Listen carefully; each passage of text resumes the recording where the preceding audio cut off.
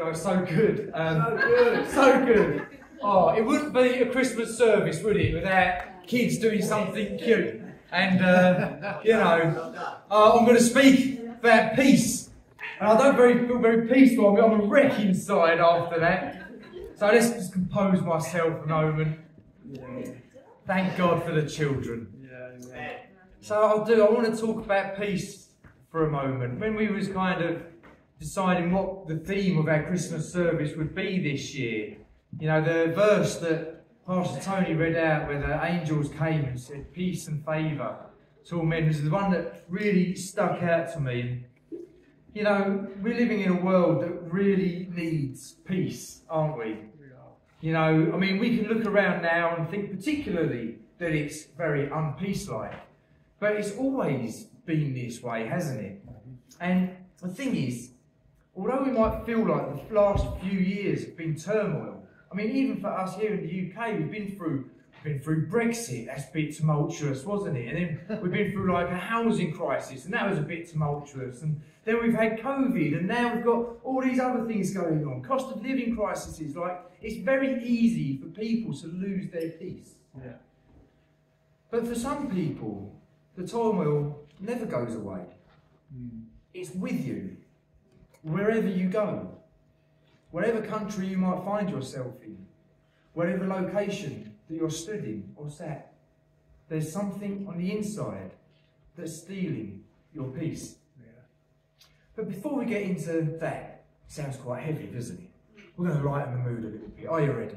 Yeah. Okay, for those of you that are part of church, you know what's coming. For those of you that haven't been here, then you're welcome. This is my Christmas gift to you. So there was a 90-year-old man, and he goes for a physical at the doctor's, and they check him all out and stuff, and all of the tests come back normal. And the doctor says, "Larry, everything looks great. How are you doing mentally and emotionally? Like, are you at peace with God?" And Larry replies, "God and I, we're tight, doctor. He knows that I've got poor eyesight, so he's fixed it. So that whenever I get up in the middle of the night to go to the bathroom, the light comes on. Don't even have to do anything. And then when I go out the door, the light just turns off. Don't have to go searching for it." "Wow," says the dog. "That's amazing. You and God must be like, you must have a relationship that's so good."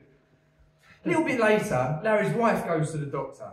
And she goes and has her own physical. But the doctor turns to her and says, "Mabel, it seems to me that Larry and his God are like really tight. He said that whenever he goes to the bathroom, the light comes on. And whenever he leaves, it goes out again." Mabel goes, "Oh no, he's weeing in the fridge." You're welcome. You're welcome. So, earlier on, we read the passage, didn't we, out of Luke? Pastor Tony read the passage about when the shepherds came and were visited by the angels. And, you know, it's a real poignant moment in the whole nativity story for many reasons. I'm just going to recap the couple of verses that I want to highlight. So Luke 2:13 and 14 say that suddenly a great company of the heavenly host appeared with the angel, praising God and saying, "Glory to God in the highest heaven, and on earth peace to those on whom his favour rests." Peace on whom his favour rests. Surely it's peace and goodwill to all men, right? That's what we sing in the carols. Yeah. But it says peace and favour to on whom he rests. Like, who are these people? I mean, the context of the story is the angels come to shepherds. Now, shepherds, these shepherds were special shepherds, but shepherds, particularly in that time, they had a menial sort of job, didn't they? You know, it was fairly run-of-the-mill. You didn't have to go to university to be a shepherd, right? You could just get up, take over the family business and do some shepherding. Shepherds have got like a real sort of thing in the Bible. You might have noticed if you read through your Bible, there's plenty of shepherds. Like Abraham was a shepherd, right? And Isaac was a shepherd, and many others. Zechariah was a shepherd. And of course, we know that Jesus is the good shepherd. Not that the others were bad, particularly, you know, but David did leave his flock, didn't he, to go and fight on the front lines. So, make of that what you will. But there are shepherds all through the biblical story. But it is a very menial job. And they were looked upon quite lowly. Kind of, well, can't get another job, may as well be a shepherd.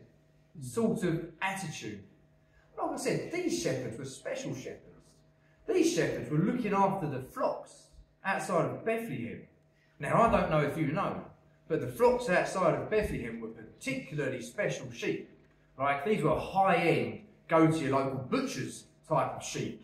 Not your go to Tesco's and get a cut of lamb out of the freezer sort of sheep. These sheep were the sheep that were bred specifically for temple sacrifices.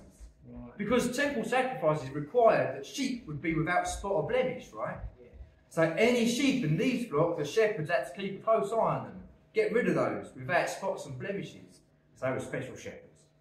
And angels come to them outside of Bethlehem and say this thing, and one angel is scary enough.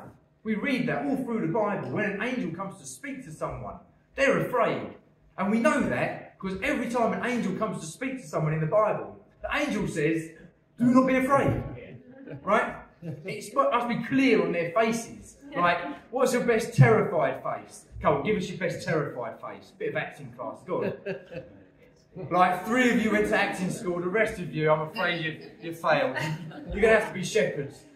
So, this is what's going on, right? A multitude of angels then turn up. Now, come on, you can do better than your best do not be afraid face. There's a multitude of them. What would you look like if a multitude of angels turned up? Oh my goodness. No, I gave you another chance. It was just as bad as the first one. I'm sorry. But this is how it is. And these angels come to the shepherds because God's wanting to speak something through Luke, who's writing the account, through the shepherds who were there. They went off praising God, telling all the people of what had happened. But God wants to speak something to us. That Jesus is for everyone. Yeah. Jesus is for all people. Menial jobs, the educated. Those of low status, those of high status. Those who are wealthy, those who are not. Jesus is for everybody. Hallelujah. Amen. And so, who are these people that obtain peace with God? I mean, if we're going to get peace, then we need to be able to know how to obtain peace, right? So the Bible teaches us that God is pleased with the righteous. In Psalm 146, it says that He is the maker of heaven and earth, the sea and everything in them. He's big, God. Like, He's really big. He can do anything. He remains faithful forever. He's good as well. He's big and He's good. And He upholds the cause of the oppressed and gives food to the hungry because He's compassionate and He cares and He loves justice and mercy. The Lord sets prisoners free because He doesn't want anybody to be under bondage. And the Lord gives sight to the blind, and the Lord lifts up those who are bowed down. The Lord loves the righteous. And you go, well, what about me? Psalm 147 says that His pleasure is not in the strength of the horse, nor His delight in the legs of the warrior. Though these are not bad things.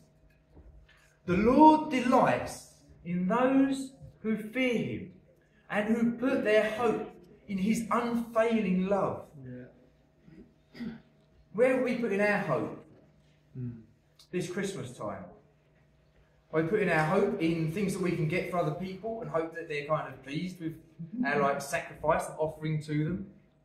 Are we putting our hope in our friends and family on turning up and doing the right thing and making it, or whatever it might be? Are we putting our hope in our children, that they're going to bring a brand new future into the world, one free of war and conflict? In the Old Testament, there are many rules. We read them through the Torah.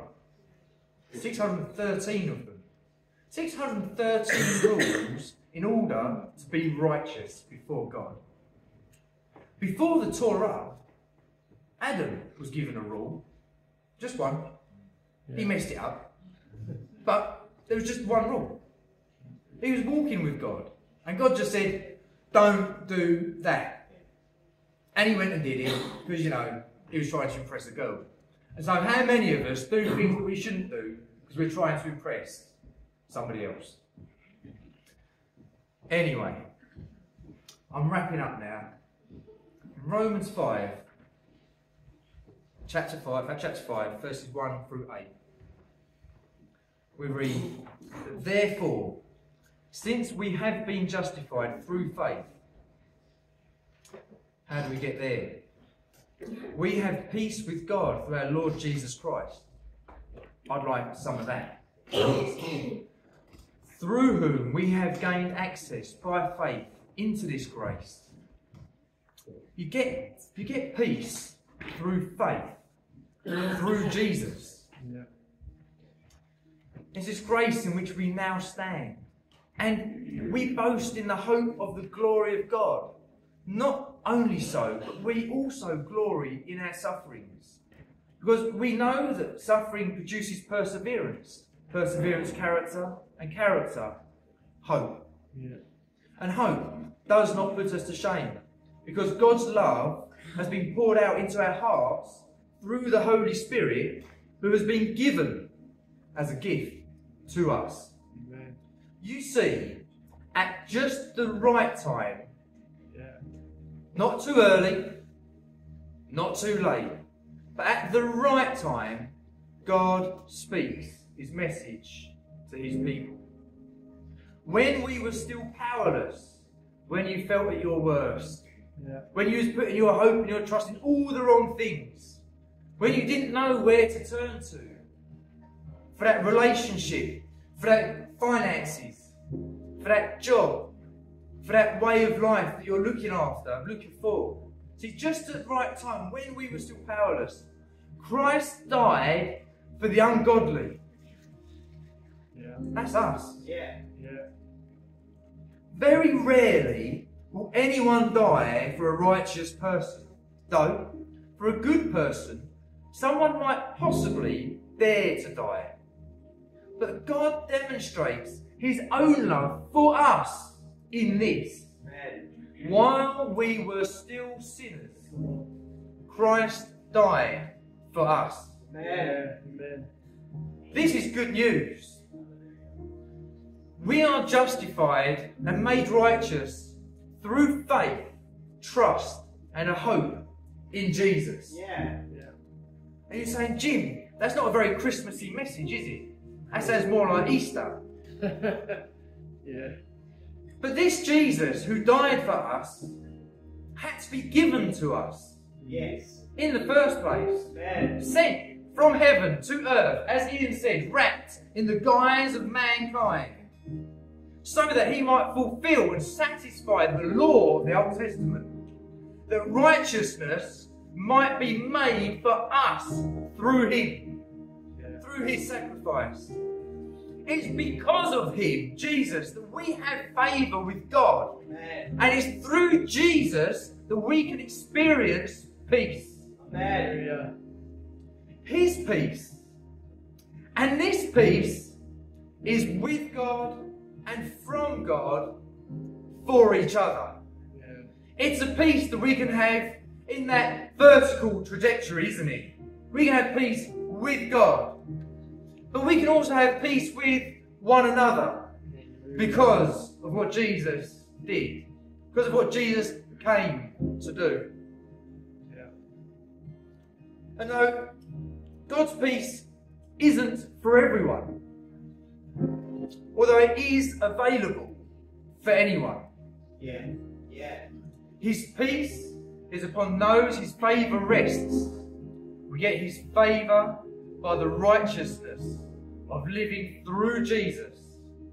And if we don't have this relationship with Jesus and our Heavenly Father, if we don't have that faith, then God's peace is not for us. It won't rest upon us. It won't stay amongst us. We won't have peace with our Heavenly Father and with one another. It's for those who trust him, The one who we are celebrating this morning. The one who we celebrate every Sunday. The one who we celebrate daily. For his mercies are new every day. Jesus isn't just for Christmas. Yeah, come on. Jesus is for life. And he gives abundant life. So, if you wish to be a part of the faithful, to be a part of the righteous, and receive God's peace and favour upon your life, it's available to you. You can accept it today. Come and speak to me, Pastor Tony or Ruth, after the service. We'd love to pray with you. We'd love to see you know the peace of God in your own life. Yeah, amen. So, I'm going to leave it there. I'd love to hear your story. I'd love to spend some time. I'd love to pray for you, pray with you. But above all, I pray the peace of God be upon you this Christmas time. Hallelujah. We're going to sing. So come on, let's stand, all ye faithful.